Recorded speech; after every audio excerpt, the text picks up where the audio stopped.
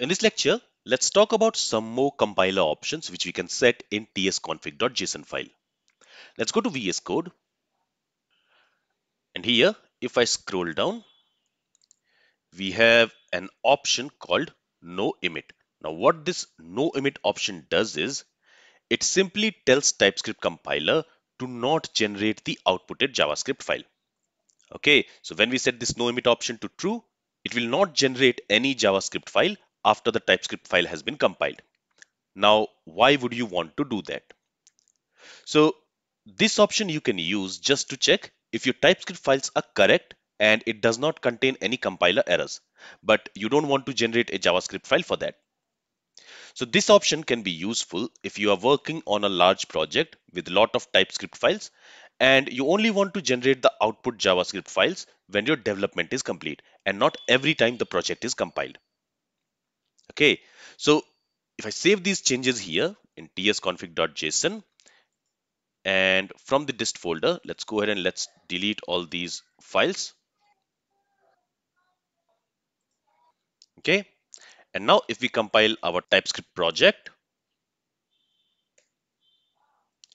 you will see that there is no compilation error and the project has been compiled successfully, but the dist folder is empty. You won't see any files and folders generated in this dist folder. That's because here in the tsconfig.json we have set no emit to true, so it will prevent the generation of output JavaScript files. Now here I'm not going to set this option, so let's comment it. Let's save the changes and let's scroll down and talk about another option. And the another option which I want to talk about here is no emit on error. So when we set no emit option, it will never going to generate a JavaScript file. But we can set this no emit on error option if we don't want to generate a JavaScript file if the TypeScript file contains some compiler error. So if the TypeScript file does not compile successfully, in that case, we would not want to generate the JavaScript file. For that, we can set this option to true. Let's save the changes here. And what we will do is, let's open this auth.ts. And in here, I'm going to write some code. So here I'll simply create a function. Let's call it sum. This function is going to take two parameters, num1 of type number and num2 also of type number. And all this function is going to do is, it is going to return the sum of num1 and num2. Okay, now let's go ahead and let's call this sum function. And when we are calling this sum function, let's pass the value for num1 and num2. So for num1, I'm passing a numeric value, which is expected. And for num2, I'm going to pass a string value. Now this num2 is expecting a numeric value, but we are passing a string value. In JavaScript, this code will not fail. It will not throw us any error. But in TypeScript, since TypeScript is strongly typed, it is going to give us this compiler error. So if we save the changes here, okay, and if we compile our application, you will see that we have a compiler error at this line. Okay, and since we have a compiler error, you will see that the JavaScript files for this TypeScript file has not been generated. Now, since we have set this no emit on error option to true, the JavaScript files will be outputted only if all the TypeScript files are compiled successfully. So you see, the error is only in auth.ts.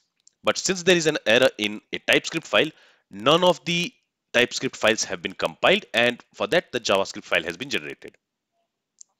Okay, so even if a single file contains a compiler error, then no JavaScript file will be generated for any of the TypeScript file.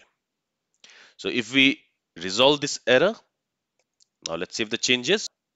And now let's compile this application by again running this tsc command. And now the compilation is successful. And when the compilation is successful, you will see that the JavaScript files have been generated.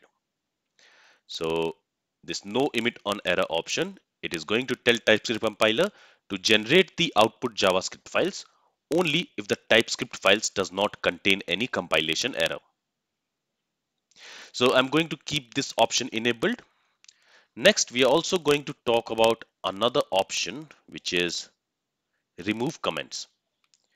So this option you can set it to true if you don't want to generate the comments which you have written in your TypeScript code in the JavaScript code.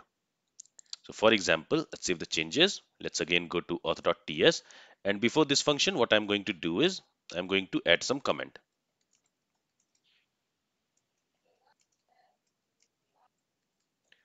Okay, let's save this file, and in the tsconfig.json, we have enabled remove comments. So now what will happen is when this auth.ts file will be compiled, and for this, when a JavaScript file will be outputted, there these comments will be removed. These comments will not be there in that file.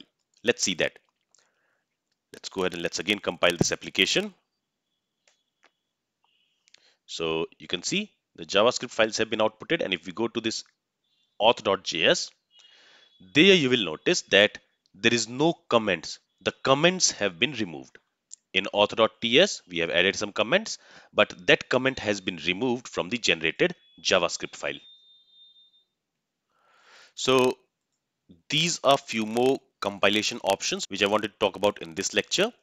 In the next lecture, let's talk about strict compilation. So if I scroll down, you see here we have some type checkings. So we are going to talk about some of these options in our next lecture. This is all from this lecture. If you have any questions, then feel free to ask it. Thank you for listening and have a great day.